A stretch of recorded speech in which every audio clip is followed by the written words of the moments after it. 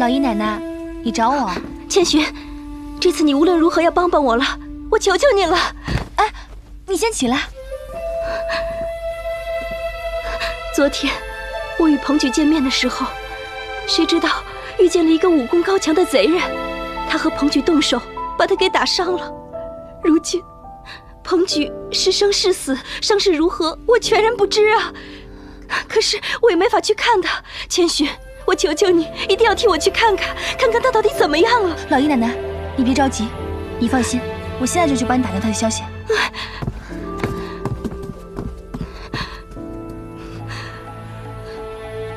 大少爷，那个人不是一般的贼人。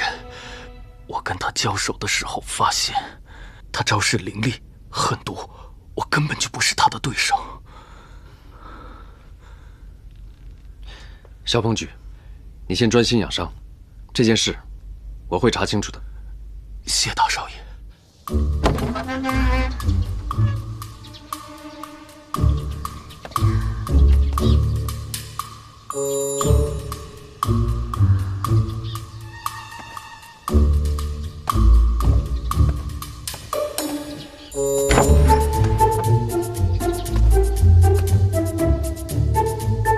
千寻，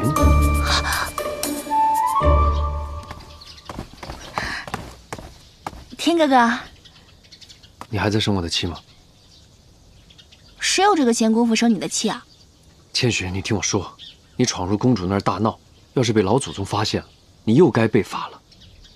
的确，我的态度是过了一点，但你也别生气呀，好吗？你和那个倾城公主琴瑟和鸣，也是为我好。哎呀，千寻，我们难得一聚，就别再吵架了，好吗？你以为我想跟你吵架吗？如果你在我心里不是那么重要，我才懒得生气呢。好吧，以后我会多在乎你的感受的，好吗？好吧，这次我就原谅你了。不过天哥哥，你要答应我，以后不许再和那个倾城公主那么亲近了。我怕。怕什么？我怕你不爱我了，怕你不要我了，怕你爱上那个倾城公主。哎呀，你真是个傻瓜！我怎么可能爱上她呢？除非你不是我的千寻。天哥哥，我为了做好你的千寻，受了很多的苦。你答应我，以后我们俩不要再吵架了，好不好？好，我答应你。哎，对了，这儿是侍卫们住的地方，你怎么会来这儿呢？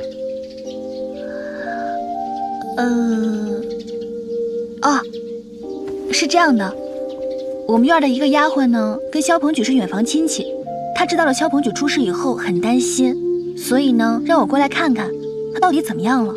天哥哥，萧鹏举怎么样了？啊，萧鹏举他虽然伤得不轻，但是好在现在已经没有了生命之虞。太好了，这样的话，老姨，这样的话，我们院的丫鬟就不用再担心了。谢家出事之后，你的性子虽然变了，但是心软这一点，还真是一点都没变。那你喜欢以前的我，还是现在的我？有什么差别呢？还不都是你啊！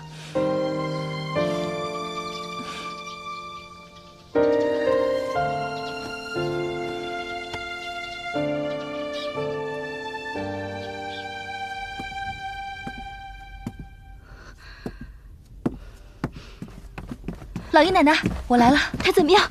他没事吧？老姨奶奶，你就放心吧，他已经没有生命之虞了。那就好，那就好。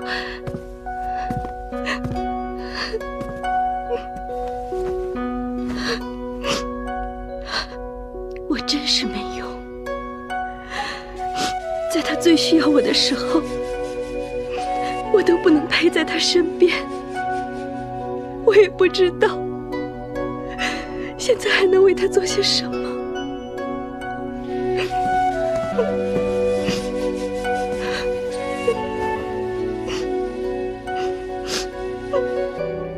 老爷奶奶，您别难过了。在这深宅大院里，我想每一个人都有他身不由己的一面。不行，我要去看他，我现在就要去看他。老爷奶奶，你别冲动。你想，以你的身份，恐怕连这个大院都出不去，更何况是去见萧鹏举呢？你就这样贸然的去见他，如果被老祖宗知道，那不是害了他吗？那我该怎么办呢？我只要一想到他现在的伤势，我心里就一刻也安宁不下来。我们究竟做错了什么？老天爷要这样惩罚我们？我理解你。哎，过几天不就是15了吗？每逢15，老祖宗都要去花家祠堂上香。不如，我想一个办法，在那一天，让你和萧鹏举相见。你有办法？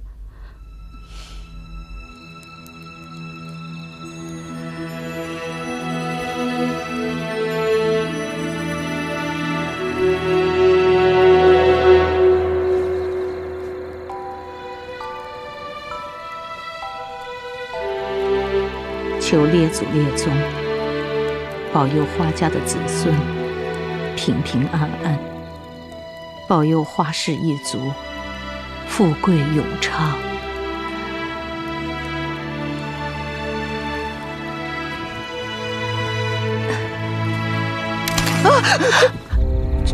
这是怎么了？别怕，到时候你就照我教你的说。姐姐，今儿是15，香突然有了异样，只怕不是吉兆啊。哦，那这该如何呀？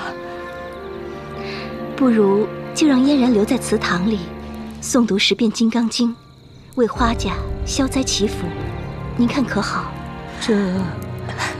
老祖宗，老姨娘说的对，这香有异象，会不会是仙人给我们的警示？还是让老姨娘留下来为我们花家诵经祈福吧。那也好吧。哎，嫣然，那就辛苦你了，你就在这儿诵经祈福吧。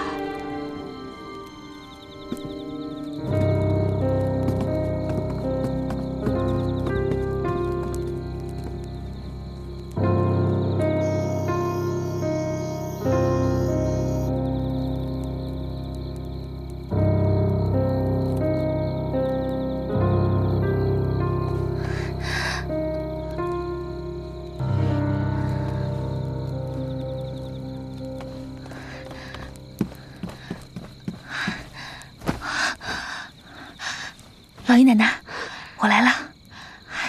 你先把这个拿上，一会儿你就穿上这个。记住，天亮以前一定要回来。那我走了。小心啊。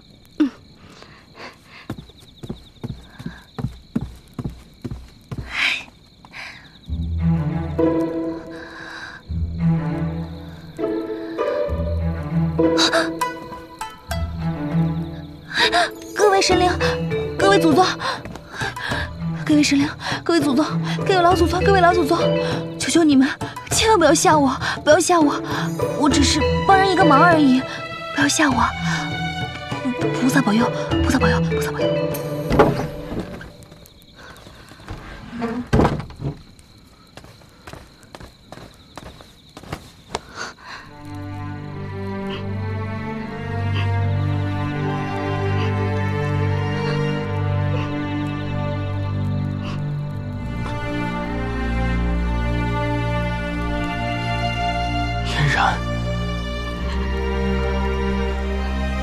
你怎么来了？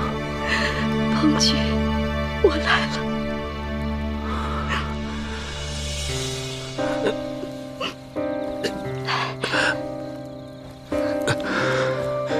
彭举，你怎么样？对不起，在你最需要我的时候，我却不在你身边。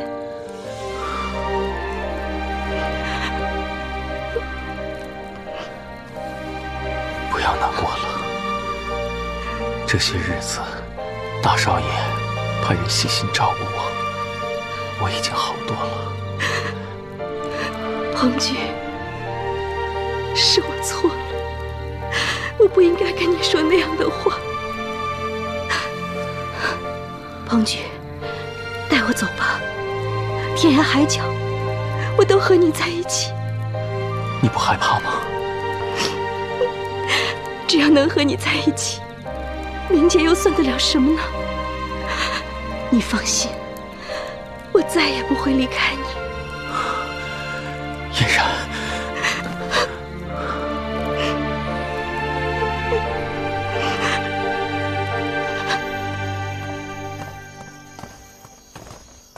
二少爷，您这又跑出去玩了一天，夫子让你写的策论，你一个字还没动呢。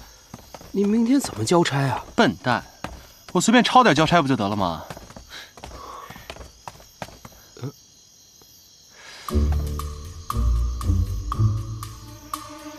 老姨奶奶，